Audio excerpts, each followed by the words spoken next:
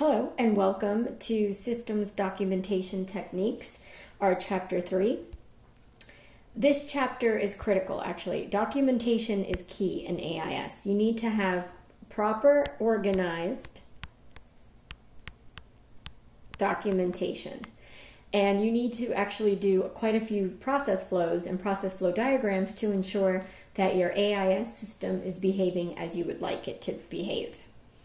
So our learning objectives here is you will learn how to use data flow diagrams, DFDs, again, more acronyms, because you want to understand how the information flows through the system and how the document does. What several organizations do, and I've been guilty of this, is you don't actually process flow your procedures, let's say for submitting an invoice or for making a payment, and then you realize that you're actually doing it quite inefficiently.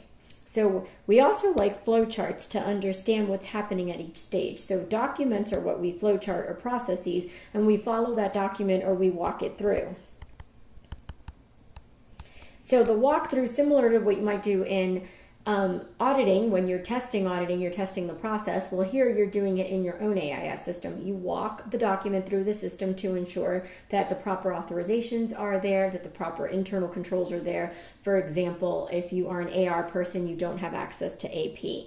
Then you want to use these diagrams to evaluate the current system and your current process, and if it's effective and efficient, continue it. Possibly more often than not, you will probably find out that you're doing things inefficiently, that maybe the document is moving back and forth through 3 departments when it can just stay in one department to approve it. Or better yet, you can do a workflow, and that workflow within AIS will automatically send it to the proper people that need to approve it. So the whole purpose of documenting these AIS systems is, as accountants, we need to be able to read this, and also we have to understand how the system works, right? As I mentioned earlier, auditors need to assess the risk, and since your AIS system is part of your accounting, then that risk has to be assessed in total for the system. Also now, Sarbanes-Oxley, and if you will recall, that was enacted in 2002, it requires now management, namely the CEO and the CFO, to sign off and to assess the internal controls and then evaluate that assessment. So not only do the CEO and CO now have to say under SOX, yes, we have internal controls, but we've actually assessed them and they are functioning.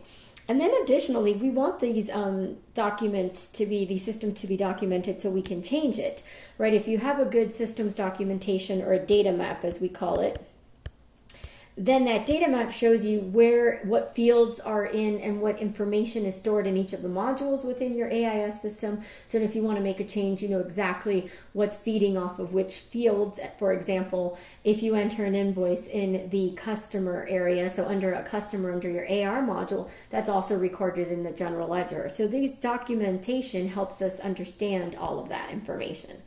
Data flow diagrams are the most common that we use, and basically here you're just pretty much flow charting out the process, right? You're seeing where you get the information, so your sources are usually documents, whether electronically or hard copy, and then where does that information go? Where is it stored? How is it backed up?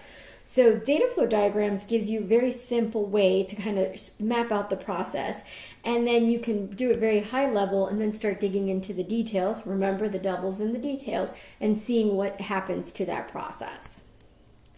So these are basic data flow diagrams. You need to be able to decipher these, right? So here you have a data source as a rectangle, you have a data destination, you have data flows, you have where the storage of the data is, and so you see destinations are the same, and then the circles are your process. You will be working on these in your homework and in several projects, so you want to make sure you understand how the data flows and then where the data is stored and where it comes from. So it all starts right here.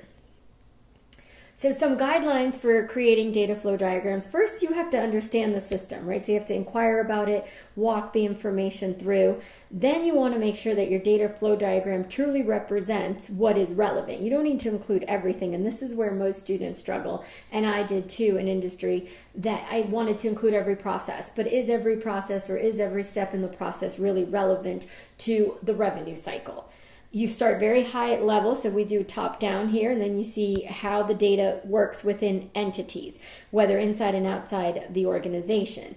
Then what you would do is use additional data flow diagrams for those details. So you'll have, for example, a higher topside revenue process, and then within the revenue process you may have a customer authorization if they've exceeded their credit limit, for example. You also want to make sure that you have basic elements and of several groups, and make sure that those elements have some descriptive names. Okay, use action verbs. We update the invoice at this point. It gets prepared at this point. We are validating the journal entry before we actually post it. And then you have a numbering system. After all, this is accounting, so you want to have this numbering system to make sure that, and the data flow diagram should be able to speak for itself. I should receive your data flow diagram and be able to follow it entirely, know the abstract, know the details, and know exactly how the data is working and what type of data it is. If it's a data storage piece, if it's a process or decision point, or if it's the source document. Then after you do all that, there's a constant stream of editing, reviewing, and refining until it's actually implemented. And then when it's implemented, you may change the process along the way. So be sure that you go back and change your data flow diagram. Flowcharts are also another tool that we use, and here we call them inputs and outputs. And then information activities is our processing. We still have the same data storage and data flows, but here we'll have decision steps. So what do we need to make decisions at a certain point in time. Okay, do we approve the customer that has exceeded their credit limit? If yes, then it goes back to accounts receivable to issue the sales invoice and to issue the pick ticket so that the items can be picked off of the shelf and shipped, for example. What we like about flowcharts is it's really easy to kind of get a handle on everything in terms of decision points, right? So, and it also shows us anything that's manual or automated process. I am a big proponent of automating, right? Let the computer work for you. You work smarter, not harder. And then if it is a manual process, you want to make sure that there's controls around those, and even with the automated processes. So here are the flowchart symbols, and this is a critical piece here. You need to identify these documents, right? And if you have multiple copies of documents, that's an issue. If it's an electronic output, what electronic data entry, you're uploading maybe a CSV file.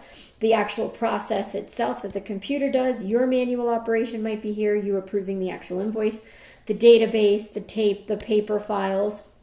And then your procedures. Here's like a page connector, an off-page connector, if this is a terminal, a workstation, let's say. And here are your decision points and diamonds. So please be sure you know this. You will be preparing some flowcharts within your homework assignments. So become very familiarized with that. You can use, in this case, Lucidchart is a good flowcharting package. Visio as well. Also Word has a pretty robust, and even Excel also can have some pretty decent flowcharting tools. So please, take advantage and check those out. We have types of flowcharts: documents flowcharts, system flowcharts, and the whole entire program. So the document here, you're taking a source document and then you're pretty much evaluating the internal controls of it. So you get an order in, what happens? The order, maybe your order entry person checks to make sure that the customer is in good standing, doesn't owe any money. If they do, some other steps are taken, for example, maybe trying to collect or sending the order on COD.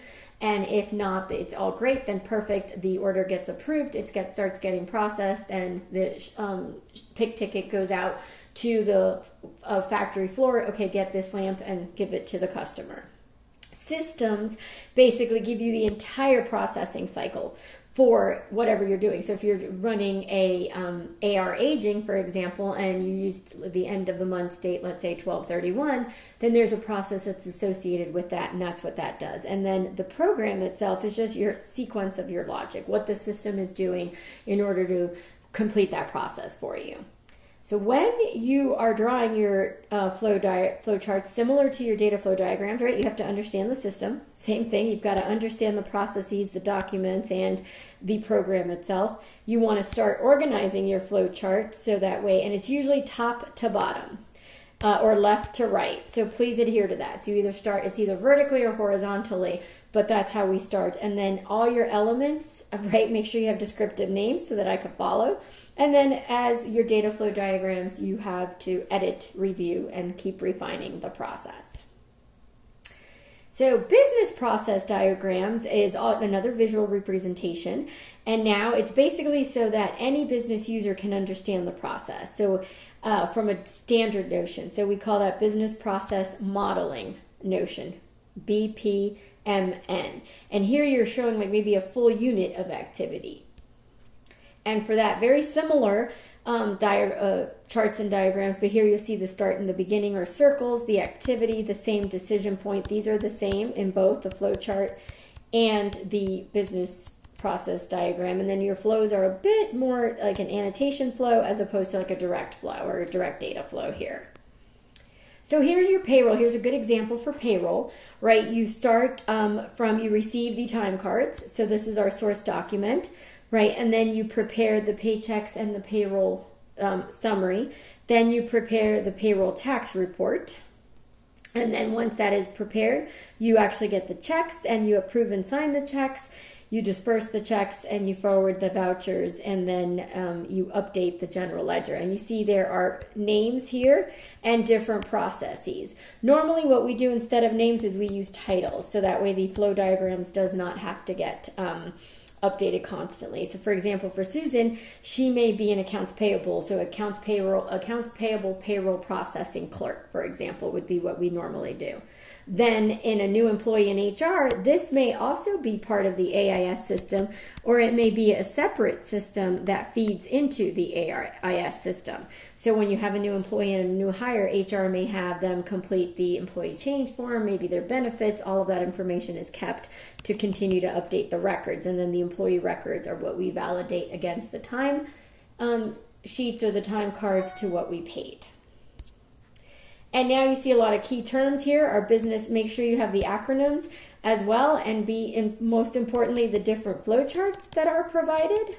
Make sure you have that and you understand all of these pieces, because you'll be working quite a bit with data flow diagrams and flowcharts.